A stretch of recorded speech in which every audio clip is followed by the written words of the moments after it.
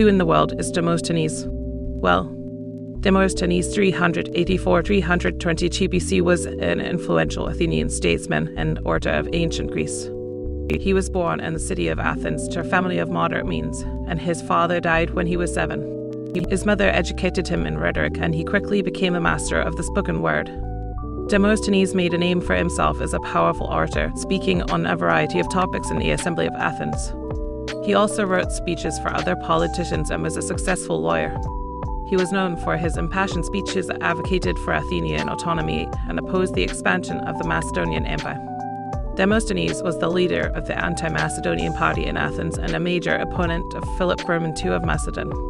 He led many of the political and legal battles against Macedonian rule and challenged the authority of a tyrant.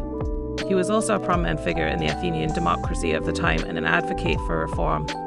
Demosthenes' legacy is one of a brilliant and influential orator who helped shape Greek history.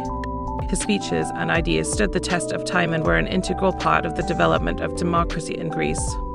His impact on the political and legal systems of the time was immense, and his legacy is remembered to this day.